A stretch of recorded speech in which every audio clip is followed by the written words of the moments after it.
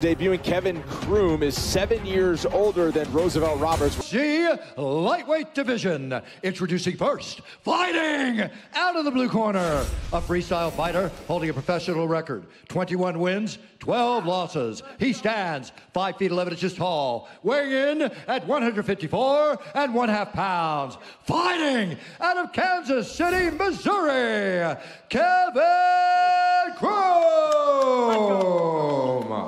And now introducing his opponent, fighting out of the red corner, a mixed martial artist holding a professional record, 10 wins, 2 losses. He stands 6 feet 2 inches tall, weighing in at 155 1/2 pounds. Fighting out of San Bernardino, California, Roosevelt, the Predator. Got to call the action in there.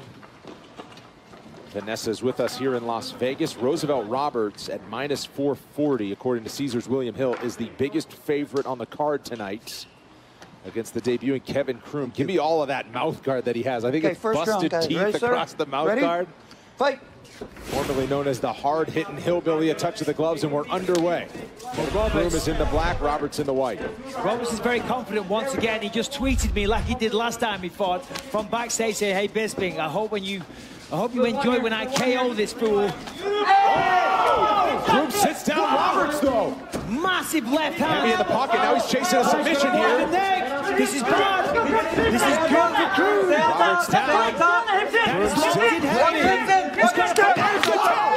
Wow! Kevin Croom, say hello to the UFC.